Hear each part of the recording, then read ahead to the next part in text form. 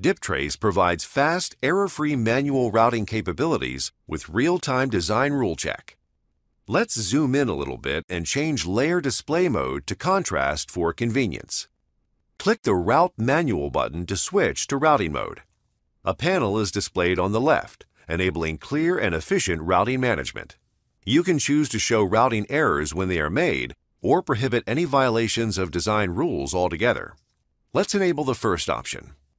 For fast and easy routing, DipTrace allows you to select one of the available modes or choose a custom mode and modify it to fit your specific requirements. To create a new trace, left-click at the starting point and draw a line to the next one. If you need to switch a layer, you can use right-click submenu or just press L hotkey and select a layer. To highlight only the net you are routing, select Highlight Current Net on the routing panel or use H hotkey.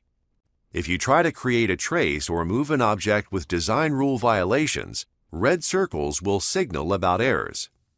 Activate Fix Single Line option with D hotkey to fix only the first angle-forming part of polyline and rounded line segments. When a new trace goes outside of the design area, DipTrace automatically extends the workspace, but you can do it with arrow keys as well. Use E hotkey to preview via before placement. Press M to change route mode and S to change the segment. Now let's check out the Follow Rules feature. Disable Fix Single Line command for better visibility. Note that zoom in and out with a mouse wheel works in route mode too.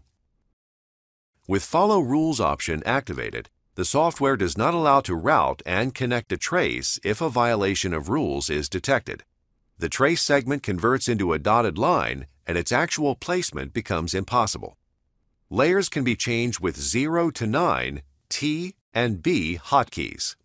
Trace via is created automatically.